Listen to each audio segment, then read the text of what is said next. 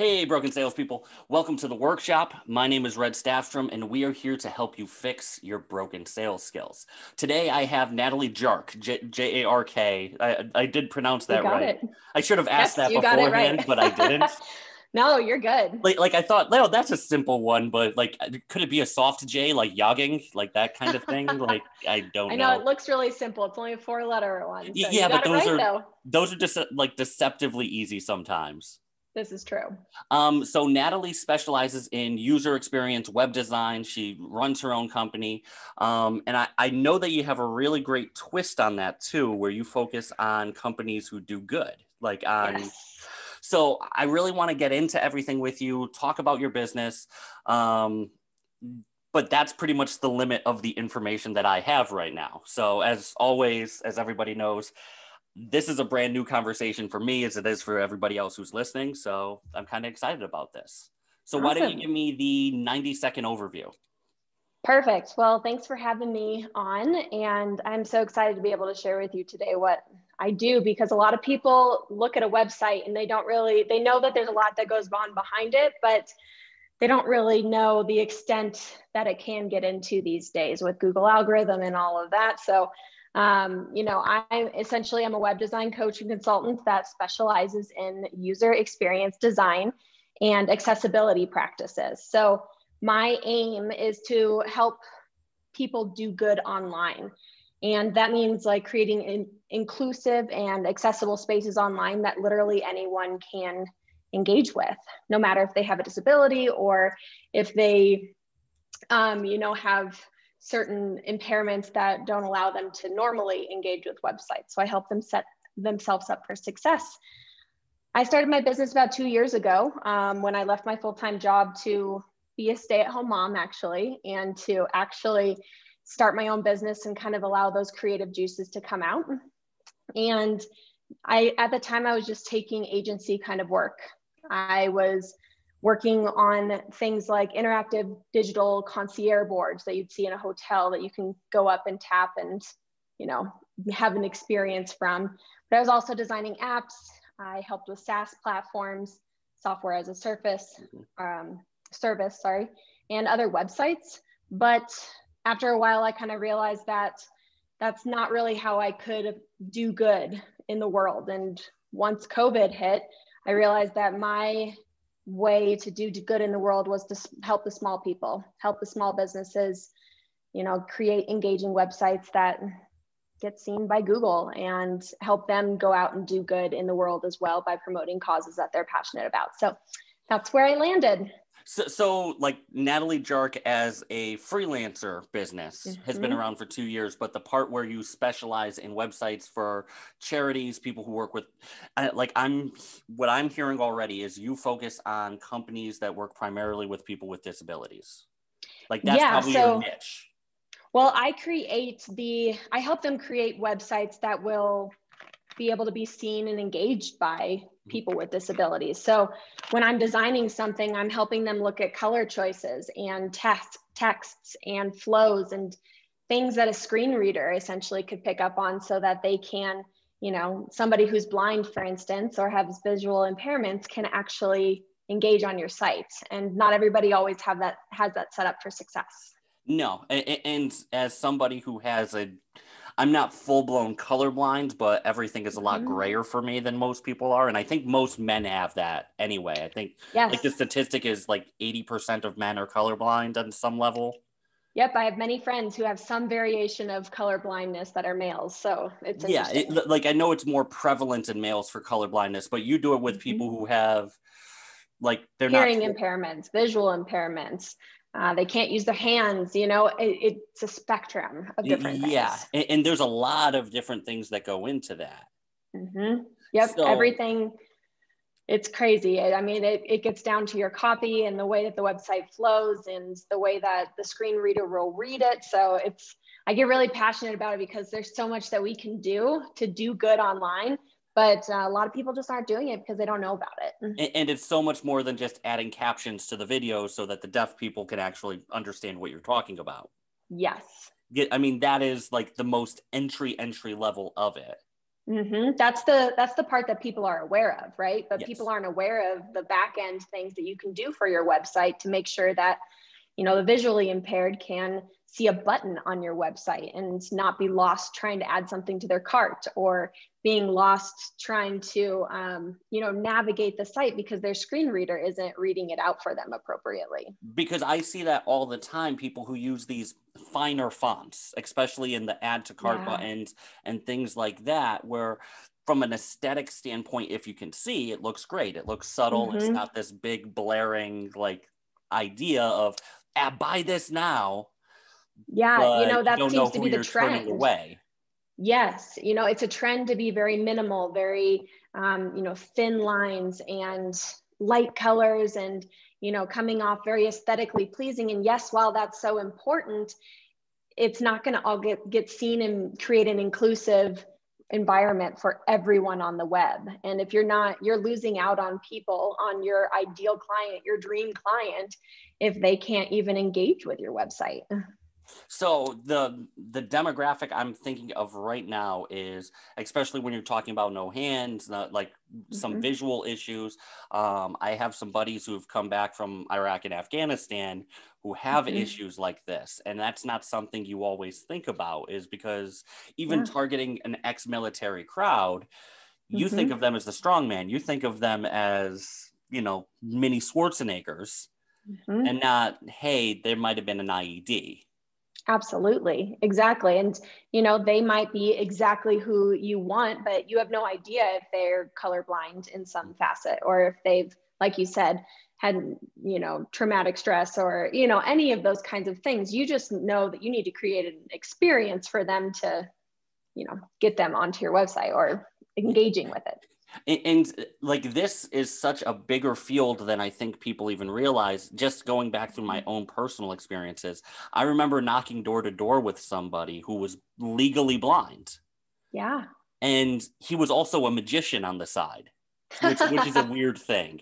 Like, he That's was fantastic. like an awesome magician, but he was also legally blind. So we would do things, and he'd have to print things out like like 3 inches tall. Every word had to be like at least 2 inches, bold faced.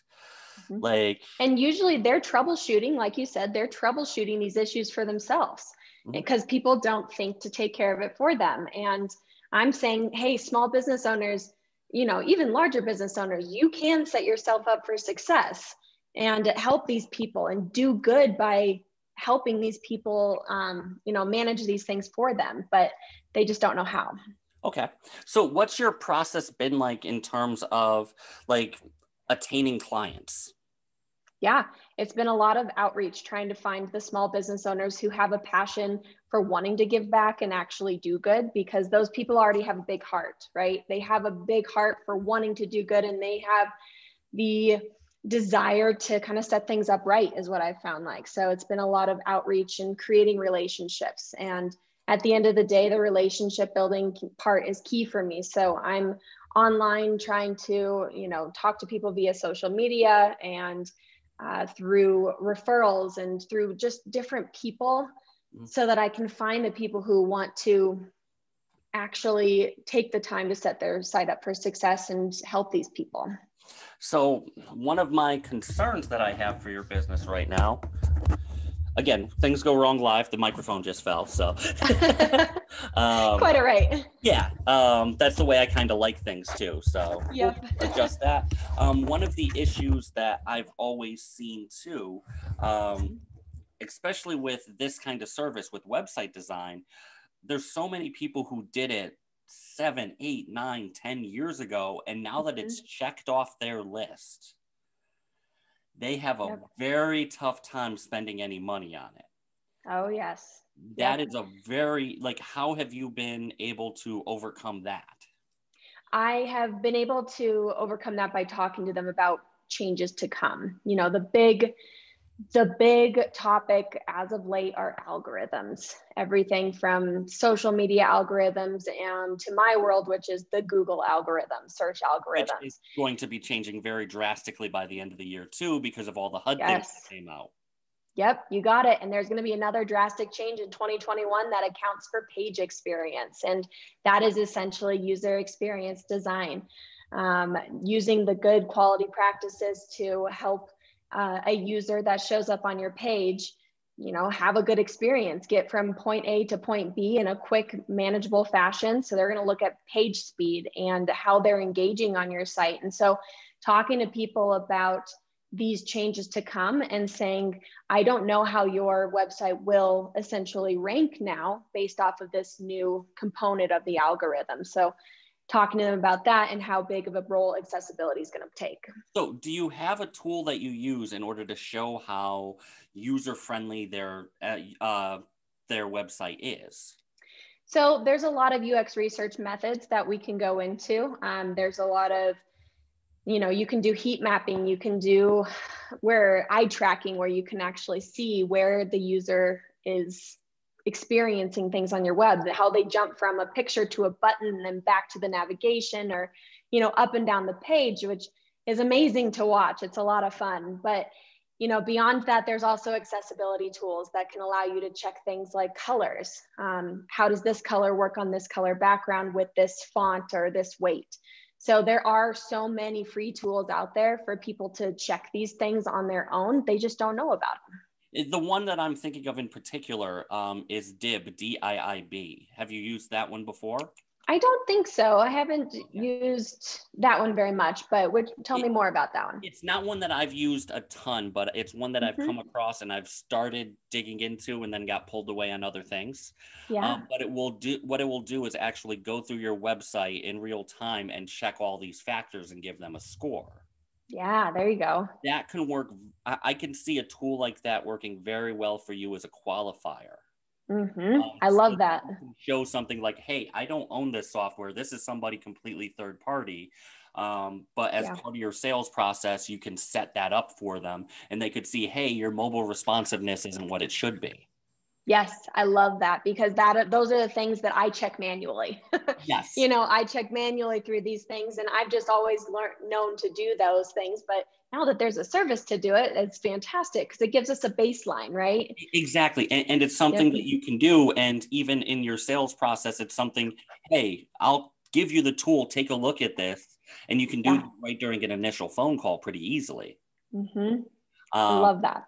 That's something. Now, I don't know if that tool is up to your standards because I'm a bit of a novice when it comes to a lot of these things. Hey, it's amazing that you're aware of it. Like, a lot of people aren't even aware of things like experience. But, well, that's aware of it. It's like being aware of the knocking in the engine. I'm going to give myself that much credit. Like, I know the engine is making a noise. I see the little check engine light on there. Yeah. And I mean, on a car, I'm pretty good, but on websites and technology, I'm still a Neanderthal. Yeah, and it's hard to take that information and say, well, what do I do with this now? Well, how do I make the changes? And that's there's a lot of UX user experience softwares out there that will do things like analytics and even Google Analytics, pulling all this number and data, but then how do you apply the data to the design and actually make implementable changes?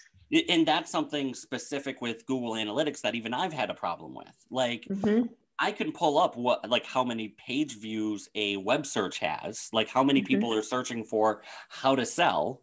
Yeah. But that doesn't mean, like, what size do you want to go after? What keyword? Like, if it's too big, then nobody's going to end up there. So how much of a search do you really want to find? And what do you want to do with the data that you found? How do you handle it? How do you implement it? How do you apply it to your business? And that is a massive, massive undertaking. Like, it's like Google daunting. Alone has changed so much. Like, it's not just backlinks anymore. And it's constantly changing. It is constantly changing and updating and keeping things relevant and fresh, if you will, but it affects us. Metaphor or simile, I don't remember which is which anymore. I'm so far out of high school. The metaphor / simile that I use is it's an arms race. Marketers figure it out. Google changes, marketers figure it out, Google changes, Yep. and it's going to be like that in perpetuity until one of them die off. And it's probably not Exactly. going to be, well, it may not even be marketers. Yeah, exactly.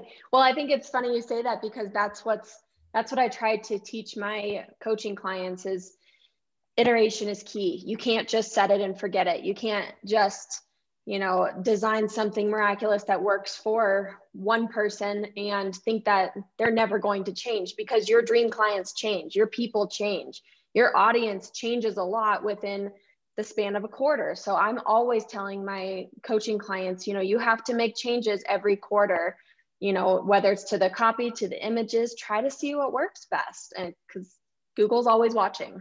So I kind of want to bounce this off of you too, because it's a problem that I've seen with a lot of business owners. And as I've been doing more coaching, more consulting, I've been doing real estate consulting for the last 2 years. Awesome. Yeah. But when I ask people, who is your ideal customer? Well, I can help everyone. Terrible answer. Terrible answer. Terrible. I could help everyone. Okay. So it's the idea of, you don't want to be Toyota. Toyota's too vanilla. Nobody's excited about Toyota. You want to be Tesla. Yes. Yes.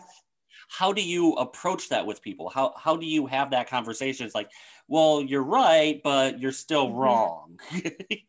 It's hard. It's really starting out with developing in them an empathetic mindset. We need them to start thinking about their user, their ideal clients, in a more empathetic way, where they're actually connecting with them and making natural connections. And so I'm always encouraging them to push the envelope, to dig a little deeper. And I actually walk them through my dream client blueprint, which is essentially a persona, a profile that we create together of a very specific person that they can constantly refer to in their business, and start referring to them as a specific name. What would Sarah want in this decision? How can I help Sarah? I have Ryan and I have Jess. Yes, exactly. Thank you. Like, that is what you need. And I have those two different personas laid out. And quite frankly, you're pretty much spot on for my Jess character. Great. Like a small business owner, super bright, super smart. You're technical, but it's a matter of, how do we translate this into business now? Yes, exactly. And for me, it's guiding them. Okay, you have your persona, you have your person. Now let's look at their journey. Let's empathize with their journey and take a step into their shoes and figure out what they actually need before we make decisions on anything. So before we touch anything technical, I'm talking to them about this empathetic mindset. My empath method is what I call it, because it's so important for us to develop that empathetic mindset before we make any critical business decisions. Yes. What I also want to ask about, so it sounds like, at least the way this conversation has been going, and I could be reading it wrong, how much of your business is focused primarily on website design? I mean, it's like me doing the design or coaching the design, or doing coaching, like however you set that up. Yeah. I mean, everything kind of encompasses the web design process, right? So it's the beginning to the end of web design, and I'm coaching people on it or doing it for them. It really depends on what path they want to take. I find that a lot of small business owners that I talk with are lifelong learners, and they want to learn how to do it right so that they can maintain it for themselves in the future. They pay for a fancy web developer and a designer, and then they don't touch it for 5 years, like we were talking about, because they don't know how to. So I want to empower them to be able to do it on their own. So that's where my coaching comes in, and et cetera. And how do you balance that sale with, so I know for me, I talk to people often about doing things specifically more social media related as opposed to website related. The problem is, I'm going to teach them something that's going to be obsolete in 18 to 24 months in many cases. So you probably want to funnel them more into the website coaching as opposed to the website design, because it's a recurring revenue model for you. Absolutely. Coaching is where I want to be. Coaching, not only because it benefits me for the long term, for revenue wise, but it's because of the relationships that I'm building with these people. I truly want to see their causes do well, and I truly want to see them do good online and do good in the world. And it's important for me to develop a relationship and kind of continue it through continued maintenance. So we get you set up right. We lay the foundation right together at the very beginning. And then I'm maintaining it with them on a quarter to quarter basis or on a month to month basis of little improvements that they can make so that they can continue to adhere to algorithm changes, Google changes, you name it. Okay. And get the best out of it. So now I kind of want to go into your ideal customers now, because that's where it's not like you have a database. It's not like you have a BNI group that you can go to. Nope. At least none that I know of. How are you finding your clients? Are you looking for a 501? What is it?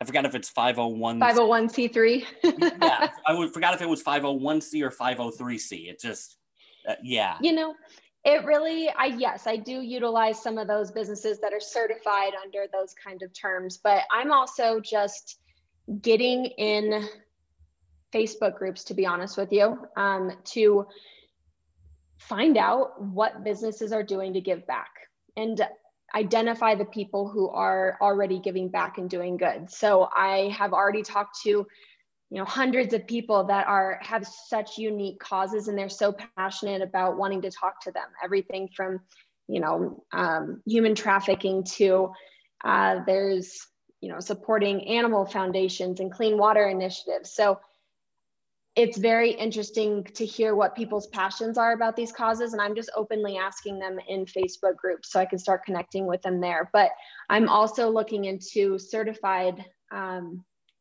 certifications that they can get that actually qualify them as a company that does good. There's a couple of them out there that I can't grasp on the top of my head, but okay. Because that was going to be my follow-up, because I'm like, okay, yes. now how do we go and get those? But yes. I couldn't think of them right now. So it's not quite a nonprofit, but it is hey, these are good dudes. Yes, they have been certified to actually, that they are actually giving their money and giving a portion of their business funds or products to, charities and organizations. Yes. I know this one too. Damn. I know, it's driving me nuts, and I'm just like, damn. No, I know the exact. It's kind of like a hybrid nonprofit model, but hybrid profit nonprofit model. It's something that's really become popular. I know specifically, you're in Colorado, correct? Yes, I am in Colorado. I thought Colorado was one of the first to roll that classification out, if I remember correctly. There might be a few of them, but I did find one of them. It is called the Benefit Corporation for Good. Yes. And you can get certified through them as, a company who is actually, giving to the greater good. And so I'm utilizing those kinds of companies that like you just talked about. I'm not sure if this one's out of Colorado or not, but I've heard benefit corporations. I've heard that term before, and sadly, that's not a name that sticks in your head. It's weird that doesn't stick in your head, but the 501c3 does. It does. I know. I think that's the more common term. Yeah, but and it's something that people have to go through the ringer a little bit to get a 501c3 certification. Whereas these corporations, the Benefit Corporations for Good, for example, they are just recognizing businesses that are doing good rather than, because with 501c3s, I think you get a lot more tax benefits and stuff. Absolutely. So. But to be in the model that this is emulating is, say, the Toms of the world. Yes, exactly. The Toms of the world are the people that I want to be working with, the people who are giving of their products and have that big heart, but maybe just a little bit on the smaller scale. I want to help the smaller people. And especially with this pandemic, it's amazing the amount of people who are doing good right now. Yeah. Okay. So the problem I'm hearing is that in order to find customers, it's very, very legwork heavy. Absolutely. Lots of legwork, lots of Really, outreach, relationship building right now. what you're going to want to do more than anything is find a way that can, like, you're basically cold calling for a lot of this. Mm-hmm. And that is a lot. We need to figure out a way to bring people to you as opposed to you go to them. Hey, I love that idea. Give me anything you got. So I've never tried something like this before, and I've never seen somebody do it specifically. Yeah. But my mind is going to TEDx. Yes. I love all the TED things, TED everything. Well, and TEDx for our local. But that's something that I think you can start doing for a credibility standard perspective, something where you can be giving back and helping people give their information, and it can be a corralling station for you to bring your ideal clients in. Because I remember watching an excellent TED Talk specifically on human trafficking. Yep. See? Like I'll never remember her name, but I remember the visual. I don't remember her name right now. Sure. But talking about how like massage parlors wind up being human trafficking arenas and all of that stuff. Those kinds of talks, letting people who are really excited about getting their message out there and giving them a platform for it, that will draw people to you. Isn't there a slogan like ideas for spreading good, or, ideas for doing good in the world? I don't know, but I agree. This is a platform that is already wanting to spread these kinds of ideas of good in the world. So now what you do is you start if you could organize those events, it's a very easy ask of, hey, I saw that you're doing this. Would you like to be on stage? And now once you have them there in like one-on-one, so how are you promoting the business? How are you doing this? How are you doing that? That's an easier conversation to make once you've given them that platform.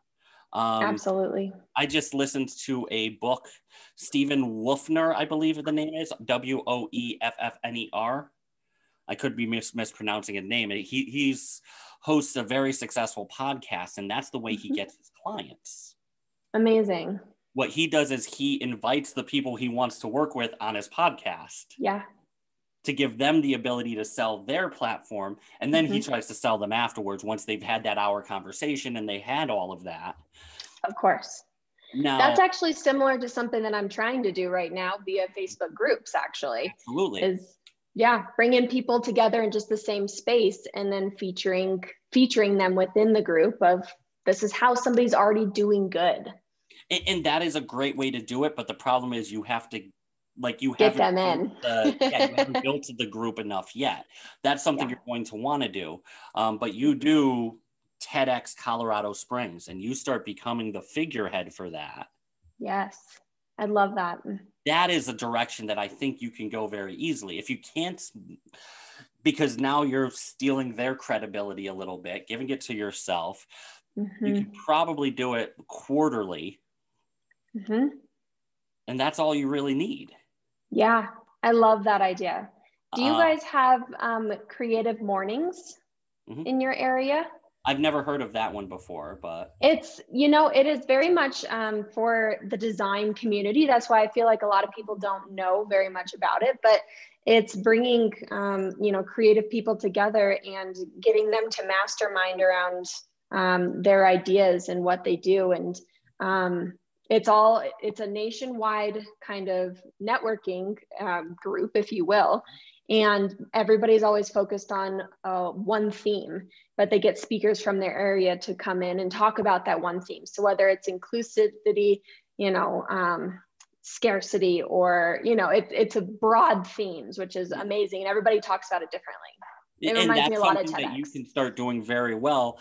And that gives you a better in than, hey, your website's crap. Yes, exactly. It's the authentic relationships that I'm looking for. I just need a playground to actually bring our ideas and minds together. Because the path you're on now is going to lead to burnout. Because so I'm going to give you my read. You're probably an introvert. You're a high C personality. I'm definitely an introvert that went to broadcast news school actually and learned how to talk to people. Yeah. So that's how my path has taken me to get to here. So because I'm an introvert too, I know the cold calling model is going to train you out sooner or longer rather than later. Yes. So we have to figure out a way to get you off of that path. Now, there's probably a couple of ways to do that. One is you subcontract it out. You hire like an ISA for it. But you still want them to be efficient enough to be able to offer something of value to that business. Hey, I want to give you a platform where you can promote what you're doing. Yes. That's where you want to get eventually, is have somebody who can just bulldoze through a phone list because you're not going to want to. And get me to the point of being ready to make those relationships, because, you know, there is a big part of me that still wants to have the relationship. Absolutely. And to create deeper, meaningful relationships. That's the misnomer that so many people have with introverts, is that introverts don't want relationships. No, we just want fewer, deeper relationships. We want quality over quantity. Yes. But the problem is you've built your business around the idea of quantity right now. And outreach. Yep. And as a small business owner, I feel like, you know, it's all the hustle mentality. It's all of that, where that's a whole nother topic that you and I could dive into. Drastically. So I work with Jared James Enterprises. That's one of the top real estate coaching companies in the country. Cool. He has what he calls hustle redefined. So yes, you work hard, but you also set up time where you're hustling to like hang out with your kids, spend time with your wife. You're going to the gym. Like, yes, you hustle, but you have a set amount of time where that's focused on. Exactly. And that is so, so important to me. My better me, doing good for myself. And I think I've had that falling moment before launching my business, thank goodness, but where I was sleeping in the office.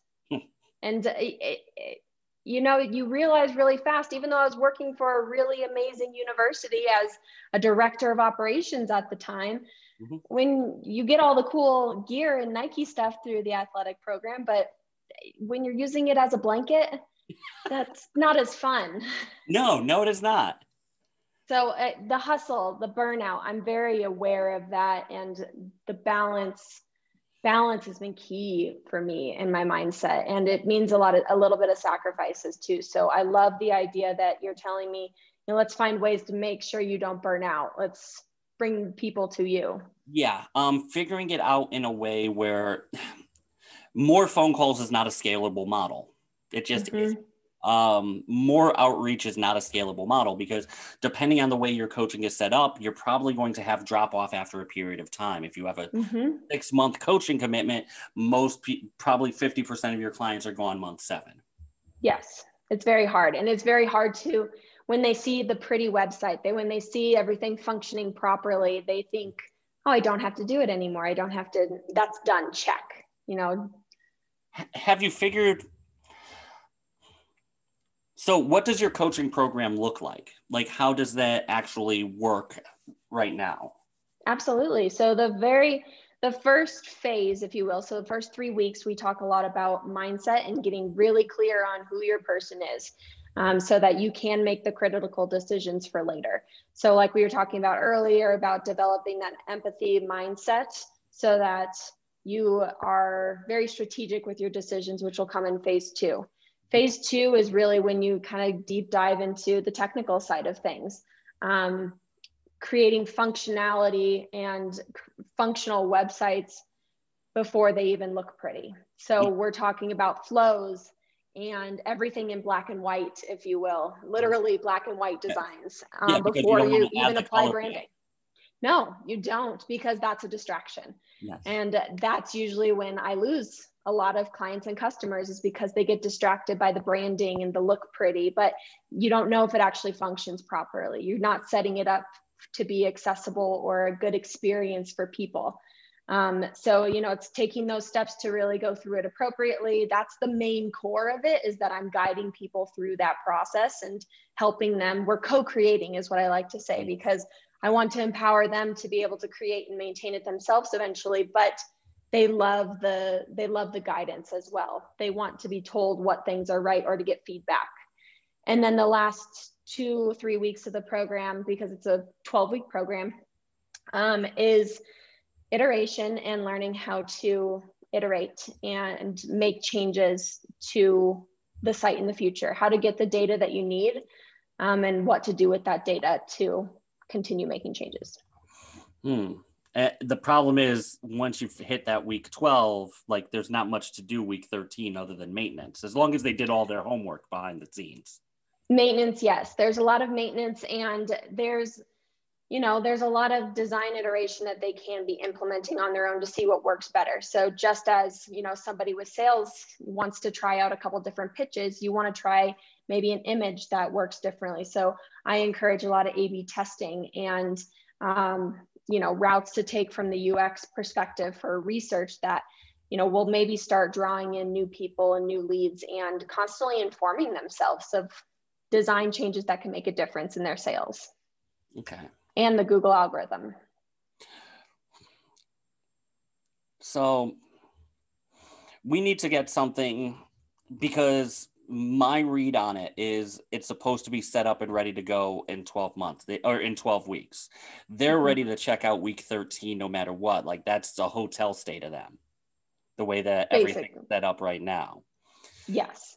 We need to come up with a model where you can stay in front of them after week 12 on a consistent basis, kind of like a hold program. Sure. Yes. The maintenance program for it afterwards. What I'm thinking of is either a monthly or quarterly checkup. Yeah. Audit. Or, like, do you have a specific audit program like that in place that you have, where it's you once every X number of months go through and check everything? I've just started kind of thinking about what does that look like from a maintenance perspective, and how can I stay engaged with them? And the biggest thoughts that I've had thus far is helping them continue to understand their Google Analytics, and understand the data. And if we get programs such as the heat mapping or eye tracking that I've talked to you about before, being their consultant at this point to read that data and tell them implementable steps that they can do on their sites, because I'm already very familiar with it, because I've helped them lay the foundation and who they are, right? I understand their brand, their values, etc., to make changes that might help with their sales process. So that's as far as I've gotten thus far, as far as the maintenance side goes. But I think to figure out something where, I think this is something that you do automatically as an ad for the first two sessions, the first 2 checkup sessions are included in your 12-week coaching. I love that. Yes. After that, whether that's quarterly, whether that's annually, whether it's whatever, you get 2 checkups at predefined times.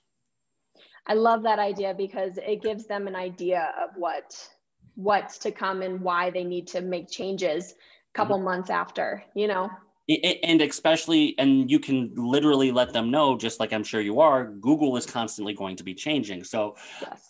You'll go through the 12 weeks. That's going to take 3 months. And then 3 months after that, I'm going to do a follow-up. 3 months after that, I'm going to do a follow-up. And then you can sell, hey, if we want to continue either the maintenance or we need to rebuild everything because Google's just played 52 pickup and thrown all their cards in the air. Yes. It's something you can easily do. 3 months is probably the longest I would try to stretch that out. I totally agree. I would say, shorter than that, I would maybe even break it down into just, maybe 6 weeks. I do my first checkup of some sort, that works better. You want it to be a long enough period of time where it's possible that something can change. Yes. And I was just thinking the exact same thing. I need enough time to get enough data to, enough sample size to actually say this is making a difference and we need to update this. Yeah. Or double down on the PPC ad for that specific page because that page is going really well.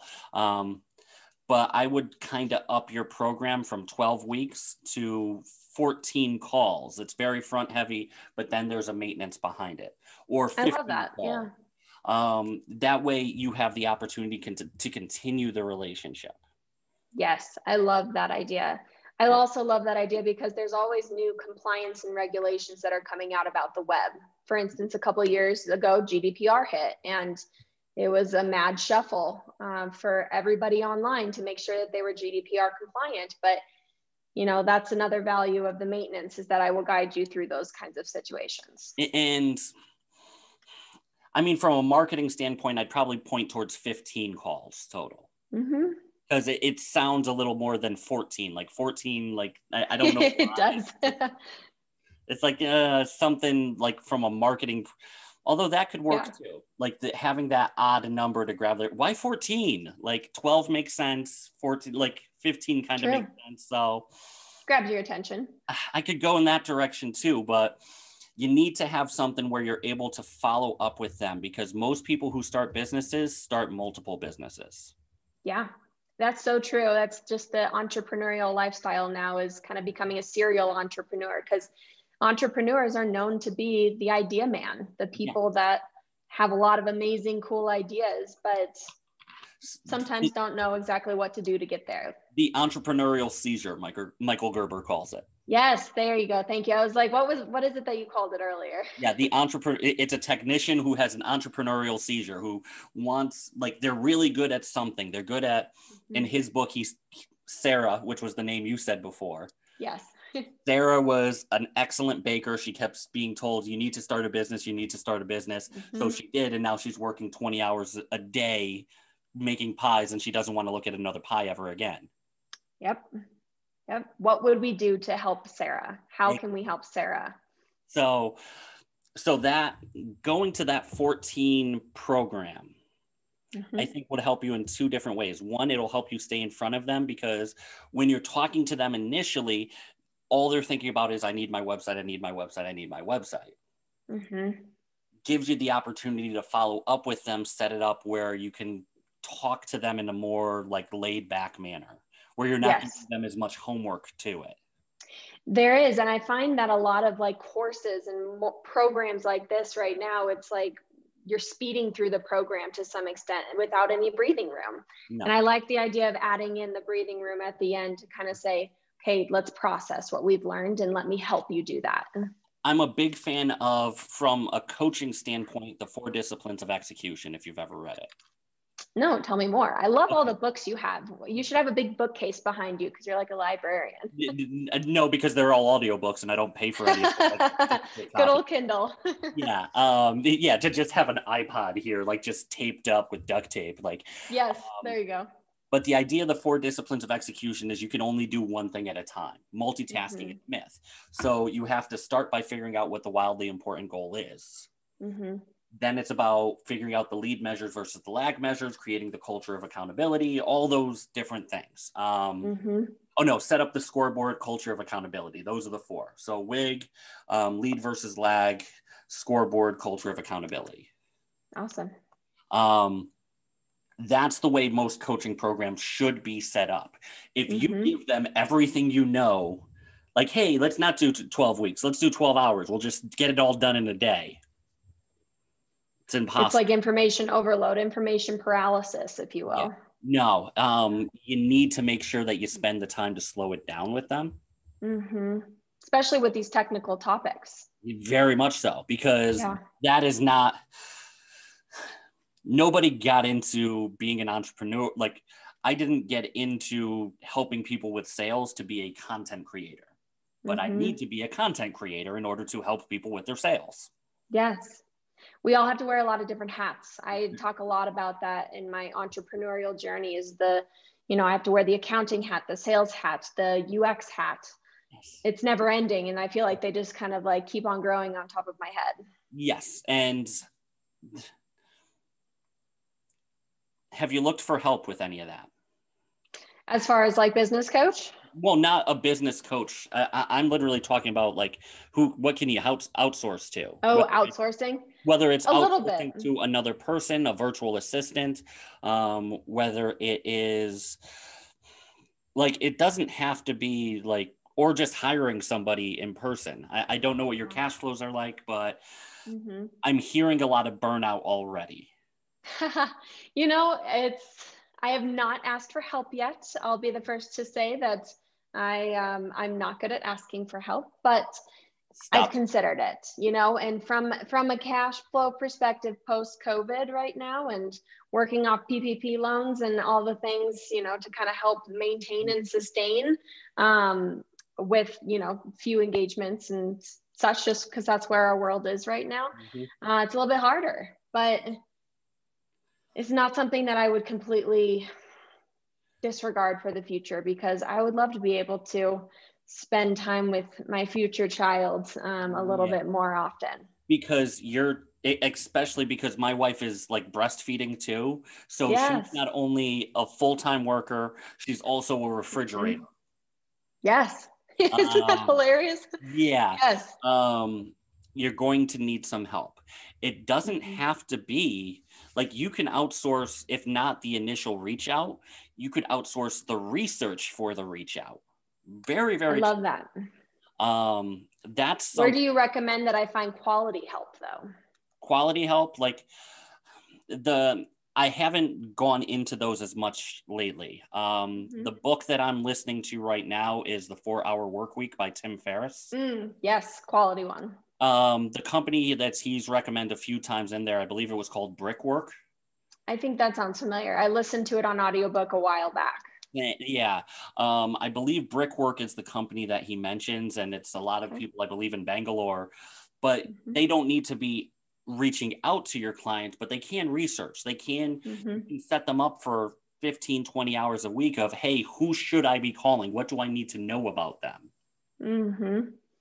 I love that idea. And, as I was telling you earlier, being an expecting mother, this is only going to become more real for me. This is only going to become, I quit my full-time job so that I could be a stay-at-home mom and still contribute to my family income, to contribute. I don't foresee myself being the breadwinner, but I want to contribute to the family income and allow my creative juices to flow and to help other people. But there's a limit. Yeah. I can only do so much. The worst thing that could happen for you as it stands right now is for you to get wildly successful. Yes, I like that. I like that idea. Because you don't have the processes in place. You don't have the structure in place right now to expand your business. Yeah. I'm very much in the building stage of the systems and processes phase, and that takes a lot of footwork, and especially because I'm so driven towards creating relationships, it drives me to want to do it all myself. But there are workarounds. Yeah, you still can, but figure out somebody who could introduce you first. Yeah. That might be the direction to start with, because I don't see you being able to do it the way you are long-term. I agree with that. Especially if you've got a screaming 4-month-old in the background. I totally agree with that. And it's so funny because I already have space set in my office for the 4-month-old that will be hanging out with me. And that's the way my wife, like, we have her, she's still working from home, luckily. Goodness, good. And she's literally set up in the baby's room in one corner, the crib's in the other corner. That's life. Life happens. Yeah. But we have to do it and make things, and we have to do it now, because if you're having the baby, you said in March before, right? Yes, March. Okay. So you've got really 3 months to nail all of this down. Because once the baby is here, you're not going to have the time to experiment and see what works. Exactly why I've been hustling and doing the legwork now, but we need to involve more systems and processes and some different avenues to help prevent the burnout. Yeah. I agree with you. So the way that I would do is, first, I think you should look into some help. It's going to take you some time to find the right person and train them the right way. That would be action item number one. It could be a virtual ISA. It can be a whatever. But like ISA, inside sales agent, like internet sales, whatever. Just in case people didn't know. Thank you. we also need to figure out a strategy where people are coming to you and where you're able to give them a platform. Mm-hmm. Facebook groups is a good start, but I think you need to think bigger. Yeah.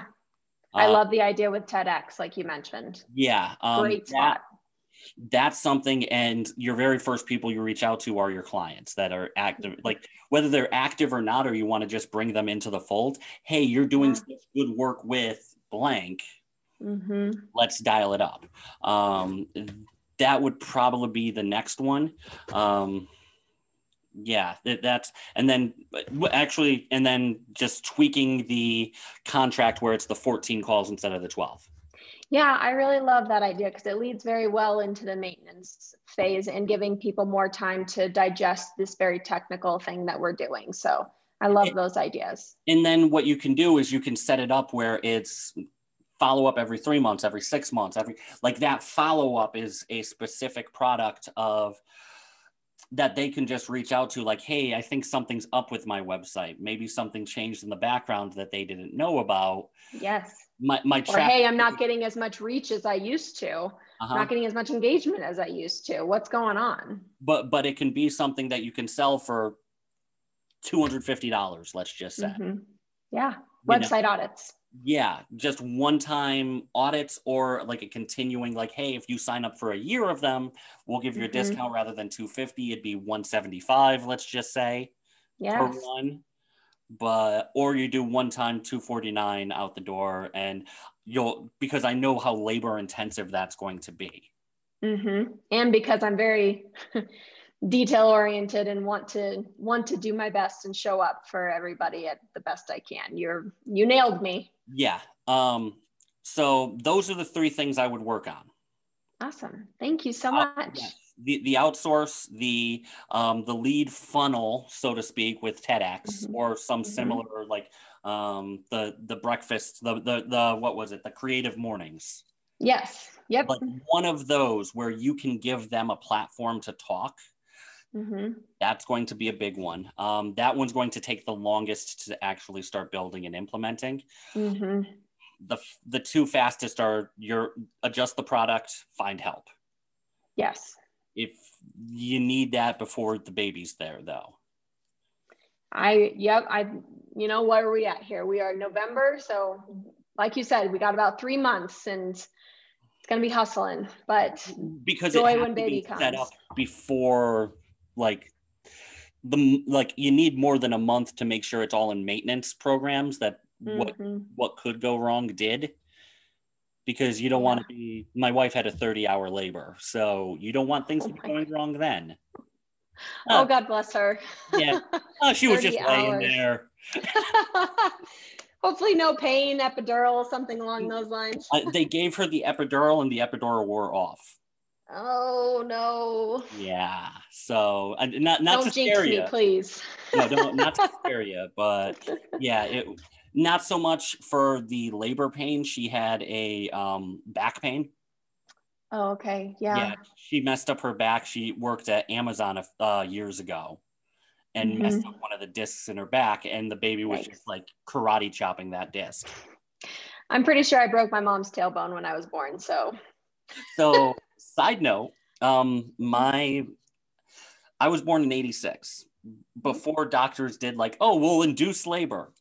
No, when the baby's ready to come out, the baby comes out. I was supposed to be due in June. I don't know the date. I was supposed to be due in June. I was born July 28th. Oh my goodness. You took your sweet old time. I was over 10 pounds. Oh my goodness. And I broke one of my mom's ribs with kicking. Wow. Yeah. You were ferocious. Yeah. She never quite forgave me for that. Like on my birthday, she'd slap me in the back of the head. Thanks for breaking my rib, honey. Yeah, exactly. Just whack. Turn the ring around first, the whole 9. Yep. My husband, his youngest brother was actually a 10-pound baby as well. So I'm like, I just hope we don't get any of those big babies coming at me. And I'm the small one in my family. How many did your mother have? Well, so it's just 2. It's me and my brother. Okay, good. So, but he's like, I can't do another 10-pound baby. I mean, overall with Like my whole family, like most of them are 6'2", 6'3", 6'5".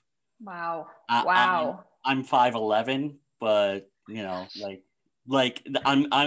the runt of the litter at 5'11", 270. Oh my gosh. Yeah, And being a 10-pound baby, just, yeah. So, that was a month overdue. yeah, no, Probably. again, if that happens, you never have to forgive the child. I'm just going to tell you that because she never. She never forgave you, huh? Every birthday got the slap in the head. Like turn the ring around first and stuff. I'm gonna make sure he feels this, just like I felt that rib. Yep. So, but I think we've got some good options for you. I'm excited. I'm excited to start implementing some of these. So thank you so much. Like, the biggest thing that's going to hold you back, and the thing I think you might like, if any of these I think you're going to fight doing, it's going to be finding help. You know me well. You know me Promise well. you will actually give it like a real try. I promise Like, I will commit go and to look it for for some. at least 2 months. Yes. Yes. Like, I would say reread the Tim Ferriss, The 4 Hour Work Week first, because it's Yeah, really in depth in terms of what problems you could come across. I agree. And I'm at a totally different stage of life now where a lot of that's going to be a little bit more applicable now. So I think it's a great idea. Yeah. But I would do that and then reach out to company. I want to say it's Brickwork, and I know he mentioned another Yeah. one. It was more of a personal VA. Cool. Okay. I just remember the idea of him outsourcing the fight to his fight that he was having with his wife, and I just love that story. Like him and his That wife. was such a good one. Like he's like, oh well, Anjit could call her. Like send her the email, and don't make me deal with it. I don't want to deal with this right now. Yeah, No. exactly. Like no. Talk to my assistant, darling. But when you go to your husband and he's like, no, I'm not in the mood for this fight. Here's Anjit. Talk to her. Yep. It's so great. Yeah. It was a very good book. I'm excited to reread it. Yeah.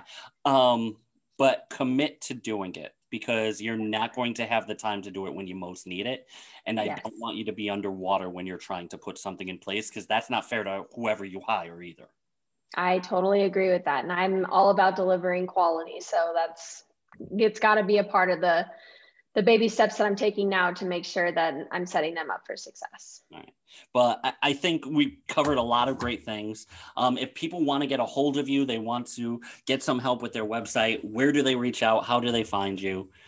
Yeah, you can absolutely find me at my website, nataliejark.com. So NATALIEJARK.com.